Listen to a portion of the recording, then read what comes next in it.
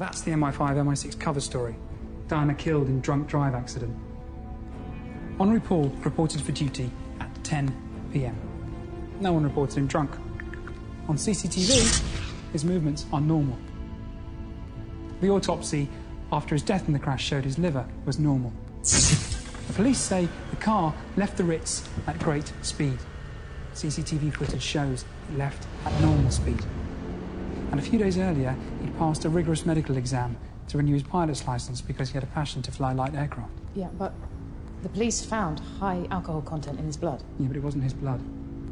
His family claimed the samples were mixed up or even switched.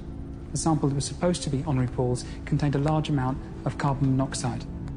It belonged to a suicide. He'd drunk a lot before he killed himself by car exhaust fumes. OK, so an MI5, MI6 field team get Diana out of her usual car and into a more vulnerable one with a less experienced driver. What then? And they assassinate her by staging the accident. And they do it like this. The road by the Seine goes into a tunnel. Henri Paul accelerates to get away from the paparazzi who are following on motorbikes. Behind is a big white Mercedes. Now this is the control vehicle for the operation. Behind that is a small white Fiat Uno.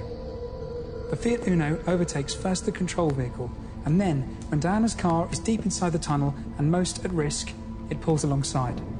And it's driven by agents to distract Henri Paul at the crucial moment. The Fiat Uno pulls away, and behind there comes a motorbike with a pillion rider. And this pillion rider is carrying a handheld strobe light. This strobe, smaller than a cigar, is tuned to a cycle of 12 hertz per second. Now the strobe blinds Henri Paul.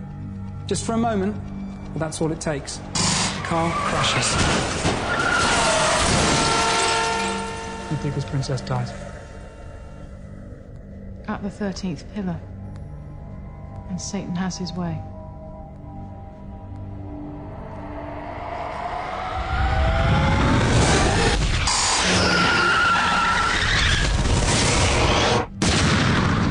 I'm believing it.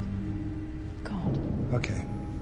If we have to, that's the story we'll give to Angela. Story or truth? Protect the heart of the nation. That's what we're meant to do in this job. Instead, did we rip it out?